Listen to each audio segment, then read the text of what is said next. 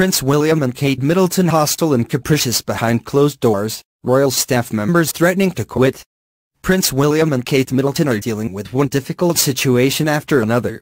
This time around there are reports that say royal staff members are feeling stressed, overworked and underappreciated, mostly because of Prince William's hostile and capricious behavior behind closed doors. According to royal commentator Robert Jobson, William is getting slammed for choosing his lads over his royal duties. The future King of England went on a well-documented ski trip with his friends to Verbier, Switzerland. He was photographed on numerous occasions drinking with topless models and showing off his rather awkward dance moves at a nightclub. Robert Jobson claims that one source close to the situation even said that William's overconfidence even borderlines on arrogance, and that he can sometimes be petulant, capricious and even hostile. Things are so bad that even Prince Charles has distanced himself from William.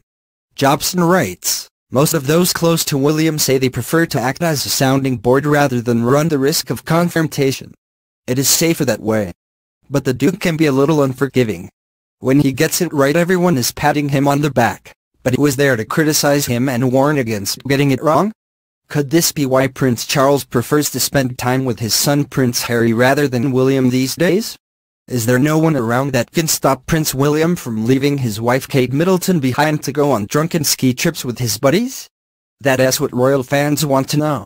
Of course, this isn't the first time that Prince William and Kate Middleton have been dealing with chaos behind the scenes.